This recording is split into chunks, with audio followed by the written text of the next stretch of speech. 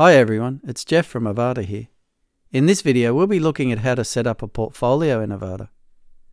The Portfolio custom post type, together with Avada layouts and postcards, offer you the best and most up-to-date method for setting up a portfolio on your Avada website. Make sure you subscribe to our YouTube channel to keep up with all the latest videos like this one. And if you don't want to miss one, click the bell icon to get notifications of all new videos on our channel. Okay, let's begin. For this video, I'm going to set up a portfolio section to the Avada Painter and Decorator site I built recently.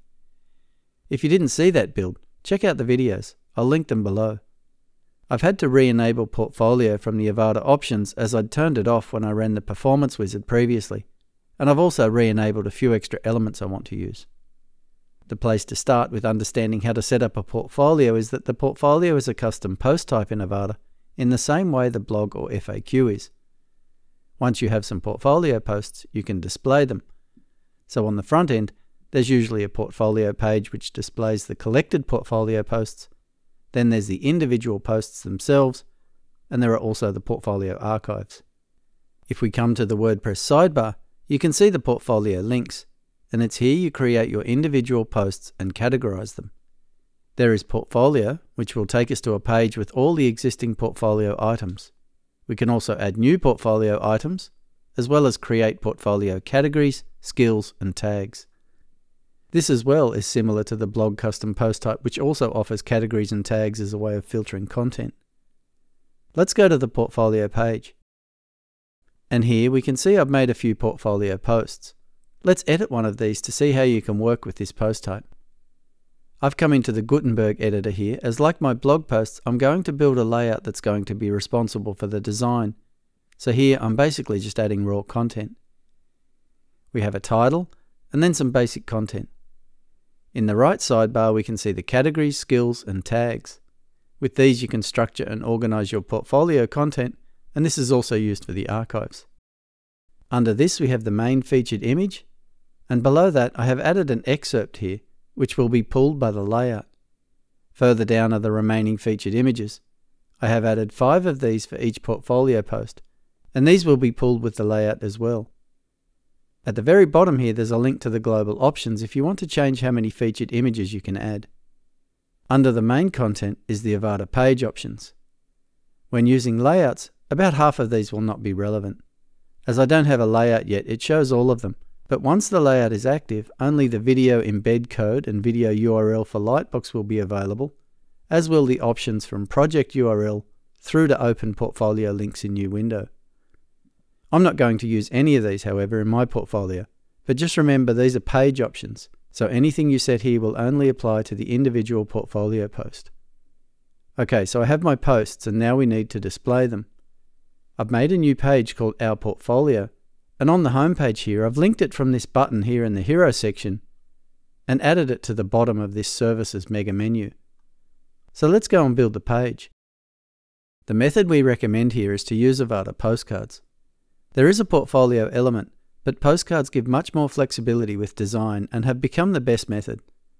I've added the usual page title bar section to the page, and I have an empty container under this for my postcard element. I've also imported a postcard from Avada Studio for the portfolio items, but you can of course also just build your own. This one is very simple. It's just an image element pulling the featured image and title and categories, with one of the pre-designed captions added to it. So let's add that postcard. I'll just select the portfolio postcard and set the post type to portfolio. Okay, there's our posts. I'll just go to the Design tab and set the number of columns back to 2. Okay, that's good. Let's save that and come to the front end. Yeah, that looks nice. Now we don't have a layout as yet, but let's just open one of these posts to see what it looks like by default. Okay, it's pretty plain, but the content is all there. But we can definitely improve on this with a layout. I'll just go to Avada Layouts and create a layout called Portfolio Single Post. And while I'm here, I'll make one called Portfolio Archive. Okay, let's start with the Portfolio Single Post layout. I'm happy to use the global header and footer, so it's just the content section I want to create. So I'll click on Select Content and add a new layout section here called Portfolio Single Content. For the conditions, I will add the condition of all portfolio. Yeah, that should do it. And now I'll edit the content layout section. There are a few portfolio content layout sections in Avada Studio, but for this example, let's just build this one from scratch. To start off, I'll just go to the Layout Section Options tab and the Layout Section tab, and set the View Dynamic Content option as Portfolio, and just select a portfolio item for the preview. Now for the content, I have my title, my written content, my excerpt, 5 featured images, and I have my skills and tags to display. I'll start with a 1:1 container, and I'll edit that and set 140 pixels top padding and 120 pixels bottom padding. And on the background tab, I'll set color 5 and tone the color down by adding -25 in the alpha channel. Finally, for this container, I'll just go to the Extras tab and set an animation. I'll choose Fade from the top at 0.9 of a second with no delay. Okay, so in here I'll add a title element. I'll set the title to be Dynamic Content, and here I'll choose Title. And on the Design tab, I'll center this and give it a color of color 1. I'll also set 0 pixels top margin. Now I might just duplicate this title as I want another title underneath this, and here I'll set the dynamic content of Excerpt Archive Description. This pulls my excerpt from the portfolio post. On the Design tab, I'll set this to be a H2, and I'll apply the Global Subheadings typography set. Finally, I'll add 20% left and right margin. Okay, under this I want a new container, and this time I'll choose a 1/4, 3/4 option. I'll edit the container, and on the Design tab I'll set 100 pixels top and bottom padding. And on the Background tab, I'll make this one color 2. And again on the Extras tab, I'll set an animation. And this time it will be Fade from the right, also at 0.9 of a second. Okay, let's add content. In the first column, I'm going to add the Project Details element. This pulls the skills, categories and tags from my posts. And all I think I'll do here is hide the author. Okay, in the next column, I want to display the first featured image. So I'll add an image element and set the dynamic content to be featured image. As you can see, you can choose from any of the featured images here, but I'm happy with the main one. I'll just skip lazy loading as this is close to the top of the page, and I'll also turn the lightbox on. On the Design tab, I'll set a hover type of Zoom In. Okay, below this I want another 1:1 container. This time I'll set 75 pixels top padding and 25 pixels bottom padding. In this container I'll add the content element. This pulls the main content from my portfolio posts. I'll just set drop cap to yes, and I think that will do it. Under this I'll add the pagination element. I'll set the layout to sticky preview, and on the Design tab I think I'll set a preview height of 120 pixels, a width of 300 pixels, and a visible area of 50 pixels.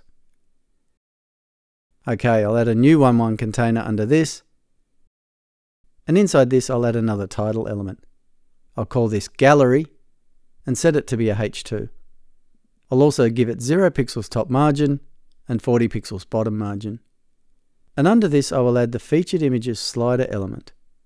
I'll set Show First Featured Image to No, and I think that will do. Okay, one more container here, and I'm going to add an Avada form.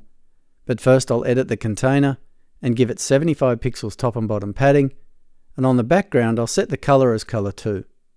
To separate this from the footer, I'll set the alpha channel to -50. Okay, here I will start with a title. It's going to say, like what you see, request a callback. And on the Design tab, I'll set it to the center and make it a H3. Under this, I will add an Avada form element and select my callback form. Okay, that's my portfolio single post content layout section. Let's save it. And now let's come back to our portfolio post that we opened before, and let's refresh this.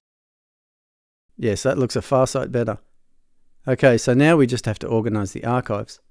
I'll come back to Avada Layouts and add a new content layout section to the Portfolio Archive layout. I'll call this one Portfolio Archives Content. And for this layout, let's add some conditions. I'll go to the Archives tab, and here I'll select Portfolio Archive Types, all portfolio categories, all portfolio skills, and all portfolio tags. That should do it. So now let's edit the layout section. I'll just look in Avada Studio and filter to Archives. And there's one here I like the look of. Let's preview that. It's very similar to the portfolio one I imported, so let's use this. I'll just import. And I might make one change. And I'll edit the container and go to the Background tab and add -50 to the alpha channel again to separate it from the footer. So this is using the postcard archives element here, which on the front end will just show the selected archives. Okay, let's save this, and I think we're done. Let's now go back to the home page and check out our newly implemented portfolio setup.